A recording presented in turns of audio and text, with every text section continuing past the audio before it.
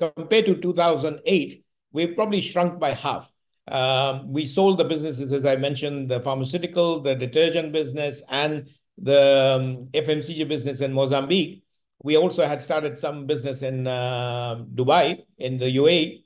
So all of these have been sold. So today, it's basically Silafrica, where we still are the majority shareholder.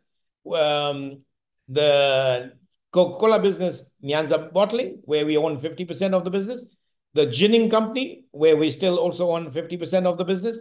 And then we have a little bit of real estate, so property, land, and so on, but which we are slowly divesting from. So we had some in Uganda, we have sold that. We had some in Tanzania and in Kenya. So all of these, we have been slowly exiting that. So basically, we're consolidating down to Silafrica, Nyanza Bottling, and the ginning are the three core businesses which will be left for Sumaria Group. One of the core reasons is also that most of the members, the first generation which started the business, which is my uncles and father, many have passed on, so they're no longer around. Their sons and families have also moved mainly to the UK and so on. So they wanted to do other things. So we've instead of just being quiet shareholders, many were interested in doing their own things as such. So we've basically decided to sell and give some funds so they can decide what they want to do. And these three businesses are our core businesses.